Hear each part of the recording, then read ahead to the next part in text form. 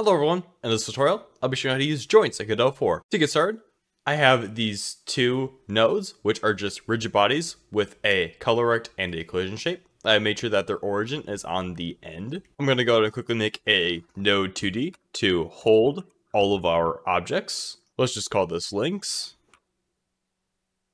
Now, we should line up our two nodes as best we can and drag them into links. Now, let's go ahead and create a new node. It will be a pin joint 2D. It will need our node A and our node B. And now, that's it. If we press play, it will connect them.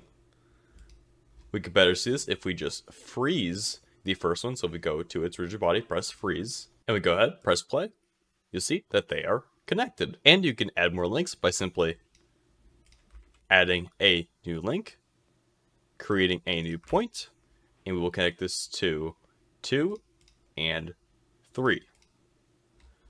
Drag it down here, and press play.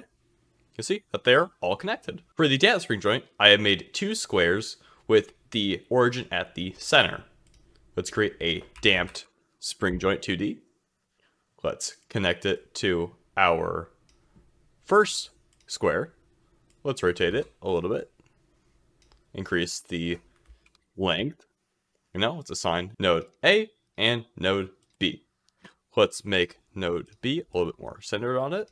And now if we press play, you'll see that we swing around with a little bit of spring. Have you ever been on or seen a ride like this? Well, if you have, you might have a good idea of what the groove joint does. For this, we can simply create a groove joint 2D.